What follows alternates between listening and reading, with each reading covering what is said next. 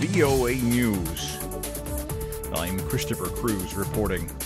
Several hundred people gathered outside the Ukrainian Interior Ministry headquarters Sunday after the announcement of the death of an anti-corruption activist. Kateryna Handziuk was attacked with acid 3 months ago. She died on Sunday in a hospital where she was being treated for burns from the attack. Police detained 5 people in the case, including the alleged attacker. The Ukrainian President Petro Poroshenko confirmed the news and expressed condolences to Handziuk's relatives. She worked as an advisor to the mayor of Ukraine's southern city, Kherson. She was an outspoken critic of law enforcement agencies, especially the police. U.S. Secretary of State Mike Pompeo says he is restarting denuclearization talks with North Korea this week in New York.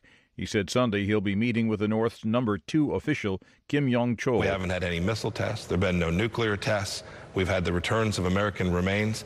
These are all good steps. We're continuing to negotiate with the North Koreans to achieve what President Trump set out, the full denuclearization verified by the United States of the Korean Peninsula, and then a brighter future for the North Korean people. Pompeo called the coming talks, quote, a good opportunity to move forward toward specifics of when and how North Korea might end its nuclear weapons program.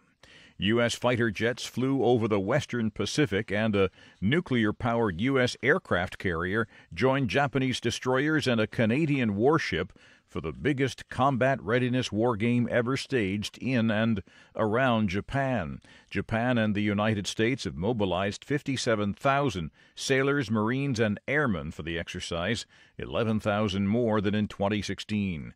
Japan's contingent of 47,000 personnel represents a fifth of its armed forces. This is VOA News. Iran's supreme leader says the Islamic Republic is the, quote, victorious party after nearly 40 years of confrontation with the United States. Associated Press correspondent Ben Thomas reports. Ayatollah Ali Khamenei's remarks came on the eve of the anniversary of the 1979 takeover of the U.S. Embassy in Tehran, and a day after the Trump administration announced that it was restoring all U.S. sanctions lifted as part of the Iran nuclear deal. Those sanctions covering Iran's shipping, financial, and energy sectors take effect Monday. Khamenei says the U.S. has waged military, economic, and propaganda wars against Iran over the last 4 decades, but has failed to dominate it in the way it did before the 1979 Islamic Revolution that ousted a pro-Western monarchy.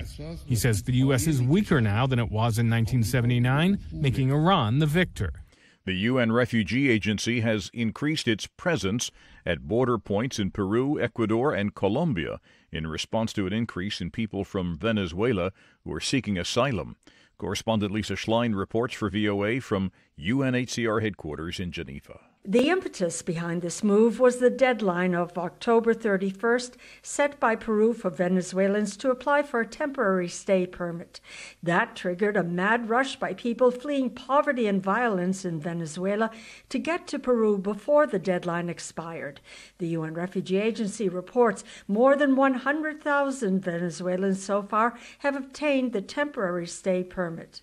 Hundreds of Central American migrants from a 4,000-member strong caravan now winding its way through southern Mexico toward the U.S. border splintered off on their own over the weekend after broken promises of bus transportation.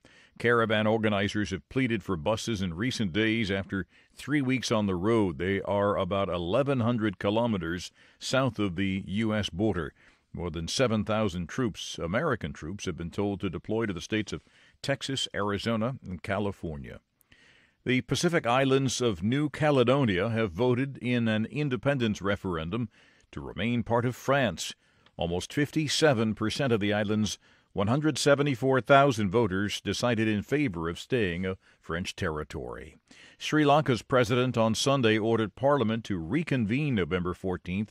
He said lawmakers will get the chance to hold a confidence vote on the nation's former strongman, who the president named prime minister after dismissing the other prime minister in his cabinet last month.